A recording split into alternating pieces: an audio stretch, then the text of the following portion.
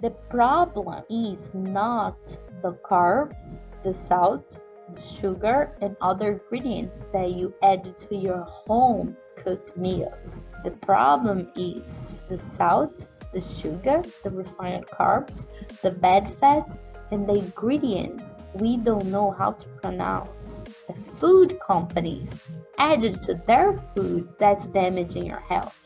And that's why you want to be eating more cooked meals at home, involving the process as well. If you learn how to cook basic meals at home, you have more control of your health. You're gonna have more control of the quality of the ingredients that you're putting inside your body, and that is gonna change your everyday health, your everyday life, and the way you age as well. That's the point.